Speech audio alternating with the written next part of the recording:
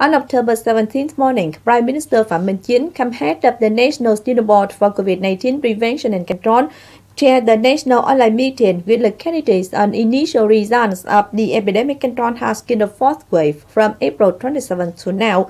The meeting evaluated results of implementing epidemic control measures, experienced lessons in epidemic control in the past time, while proposing measures to safely, flexibly adapt effectively both preventing and recovering the economy. More to follow. As of now, Vietnam has recorded 860,000 COVID-19 infection cases, 858,000 infection cases in the fourth wave alone, and roughly 21,000 fatalities.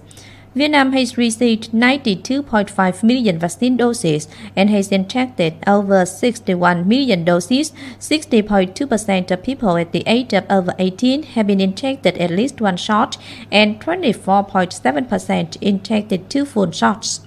The fourth wave of the epidemic has left extremely serious impacts on life, health, and every aspect of social and economic life of people.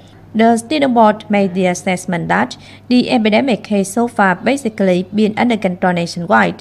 Localities that impose social distancing have controlled the epidemic. The fatalities and new infections in Ho Chi Minh, Bình Dương, Đồng Nai, and Long An have got remarkable decrease, but still at high level. New community infections are still found in some provinces and cities without clear transmission sources, and this causes the risk of outbreak and spreading in wide range anytime and anywhere.